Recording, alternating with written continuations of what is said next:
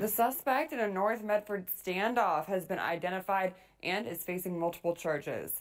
Yesterday, we told you Medford PD got a call reporting a man stealing beer from a market store on the corner of Roberts Road and Crater Lake Avenue.